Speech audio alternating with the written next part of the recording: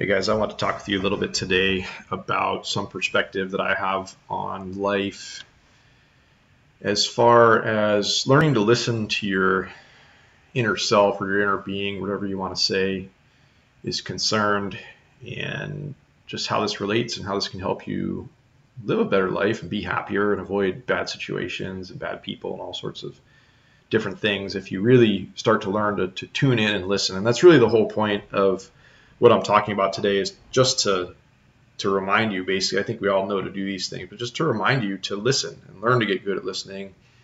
And I'm not even saying learn to take these actions, which might be construed as very hard, depending on what sort of life situation that you're dealing with. And of course they're hard. It's harder to take the action, but like I said, all I'm trying to do today is to get you to challenge yourself, just to learn to get good at the listening to this inner being. So to start this discussion, I want to first explain just a portion of my beliefs, and you may or may not think this same way, but I think regardless of what your spiritual beliefs are, you might say, I think you will identify with these internal voices that you have, or these intuitions, or these instincts that you have just deep inside of you. We all have those things. I think you'll agree with that. But basically, my belief is that we have a duality about our existence that is very, very interesting. But I really do truly believe that we have a physical body, of course. We have this tangible, touchable, physical machine of a body that you get to walk around the face of the earth and interact with people and experience things and do different things, all kinds of neat stuff here in the physical realm.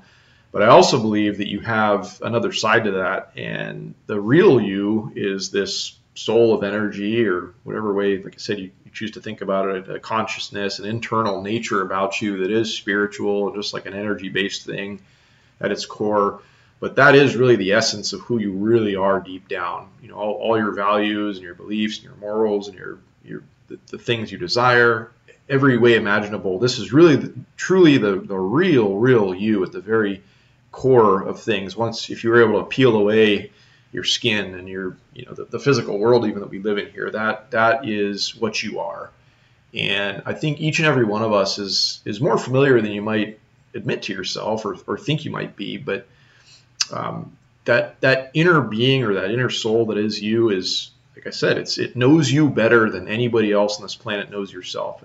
Your friends, your family, your mother, your father, anybody that's close to you, your inner being always knows you, like I said, better than anybody else does. And it knows what's right and wrong for you. It knows what you are. It knows what you're not. It knows things that you're okay with, things that you're comfortable with, things that make you uncomfortable, all sorts of different things. This inner being is just always looking out for you and always trying to guide you down the right path and get you to be that true essence of, like I said, what you really are at your core, at your most simplest, purest form, if you want to say that.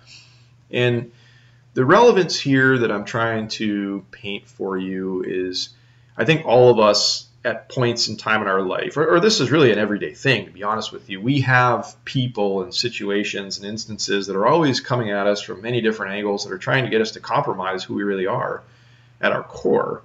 You know, you have people that try to coerce you for all sorts of different reasons. Maybe it's for their own gain, or they think they know what's better for you, or they think any number of things, or even worse, it's like you feel like you have to fit in with these people, or they're trying to make you feel like you need to fit in. And of course, this is a challenge for all of us as humans. We're just trying to find our way and find our place.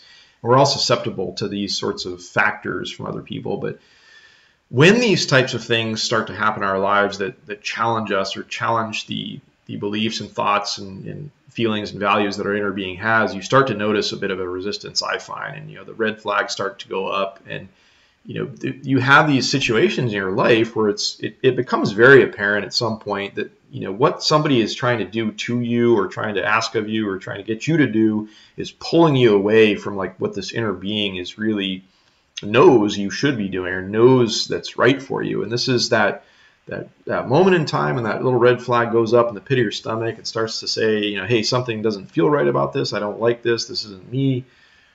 That's the first cueing of registering that your inner being, like I said, is looking out for you, and is saying, hey, whatever's going on outside there in that physical world is not good for you. This is not what you really want. This is not who you are.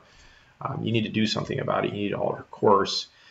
And I always think back to this early stage in my life, and I know all of us as humans go through this at one point or another, but when you're a young person, you're just getting used to your life and your place in the world, and you are trying to fit in with friends or in any sort of situation, a work place or a spiritual group or whatever it is. I mean, it could be anything. We find ourselves getting coerced to do certain things, and even at this point in time, I think a lot of us succumb to the temptations at one point or another. Of course, there's some good in that. There's for the sake of learning and developing yourself and getting good at knowing yourself, I guess you could say, you compromise your values and your standards, and you do things that, like I said, all the way along, you just know it's wrong. You know it's not right. You know it's really not you, what you're getting coerced into doing, and it leads you down the wrong path. Like I said, to circle back, I mean, as a young man, I mean, we all just do like stupid stuff as young guys. I think most of us at some point. But yeah, I just remember like a group of friends that I was rolling with when I was younger. I mean, they were just pushing boundaries in life, and every way imaginable. And it was just like those things seemed appealing at the time, but I just always knew deep down that some of the things they were doing were just wrong, and it just wasn't like what I wanted. It wasn't my nature. It wasn't something that I was interested in, and I was kind of towed along in the situations for many years. And then of course you get to this point where you just kind of get to that point where and this is what I'm describing, your inner being is just like so pissed off of you. It's like, what the hell are you doing? Like, this is not you. Like, get out of there. Like, get away from these people. Like, stop allowing this like wedge to be driven between your physical self and your soul self, or your essence, the deep down spiritual you, whatever you want to say, because they're not pulling them apart is not going to be good for you, and it's going to take you down a wrong path in life. And like I said, I just envision it as this kind of like ratcheting up of rhetoric, if you want to think about it that way, where you first have this small red flag that comes up, and the things get a little bit louder, and then it progresses to the point where your inner being is just like angry at you. And it's like, why are you doing this? Stop doing this. Like, you need to alter course. And that's just my example from my life. I'm sure every single one of you out there listening like can think back to various instances where somebody's trying to get you to be something that you're not, and you have this struggle. But this is just, like I said, my challenge to you today is to really tune in and key in and just know yourself and know what you are and what you're not, and just get really good at listening to these things. And I think as all of us go through life, you get hardened, you grow a shell, you grow a resistance to these sorts of temptations and the peer pressures and just all these outside forces that try to pull you away from your inner being.